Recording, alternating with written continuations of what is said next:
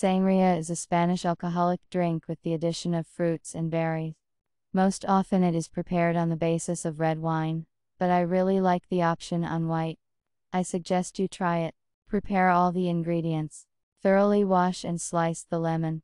Remove the seed from the peach, and cut into slices.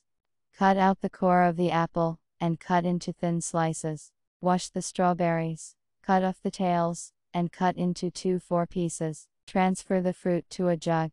Pour in the white wine. Add sugar and brandy. Stir to dissolve the sugar. Put the jug in the refrigerator for 1-2 hours to cool down. Before serving, add the soda and mix lightly.